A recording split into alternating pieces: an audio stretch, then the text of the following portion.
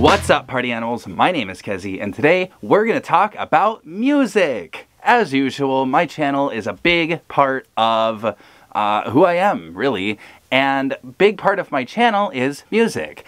I'm not just a fursuiter and I'm not just a musician, I am both of these things. And one of the things that I've been kind of exploring and trying to learn more about is how to combine the two. How to combine furries and how to combine music. Because short of just adding barking sounds to all your songs, it's very difficult to combine the visual aspect of like furries with the musical aspect of, well, music. And because of that, because furry is such a visual thing, I'm trying to figure out more on how to actually combine the two for my channel. And the more I look up into it, the more I figure out that it's more like those like videos where someone's talking about something like some, I don't know, Joe Rogan thing, and below it is like Subway Surfers or something like that.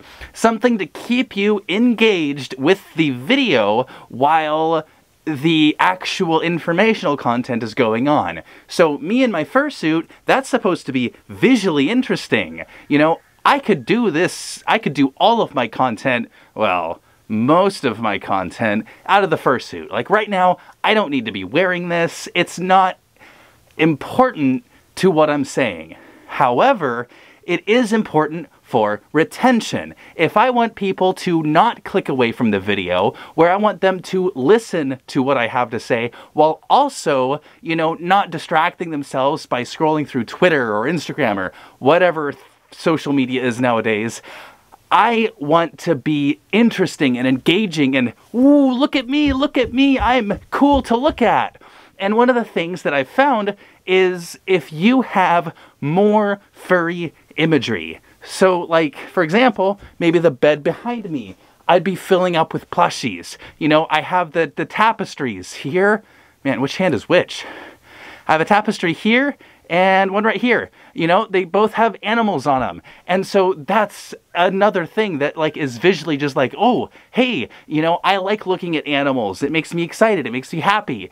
And so all of these things can be combined into making interesting and engaging content, because I don't have to be a, you know, barking musician. I don't have to howl into a microphone just for it to be furry music. I need to actually be a furry who makes music. They're two separate things, and I think that's super special. And I think that once I can accept that, hey, the fursuit part of what we're doing is different than the, you know, listening part of what we're doing, I think I can combine the two in a much more natural way, where I might not be talking about my fursuit specifically, but regardless of what I'm talking about, the fursuit keeps that engagement. I started filming because I wanted to test out my lighting, because a lot of this is red. You know, pink, kind of browns, which is like red with less light or something. I don't know. They're still red kind of tones, warm colors. So behind me, I want to contrast that. So I want cool colors. If you're a blue fursuiter, man, I am envious, because you get to use warm lighting in the background and your fursuit ends up being the cool color, because you always want that contrast. You don't want your fursuit to blend in with the background. You don't want your person to blend in with the background. And so you use lighting that complements that in a, what do you call it? It's basically inversion. And so you end up with like a contrasting color so that the two things don't get mixed in.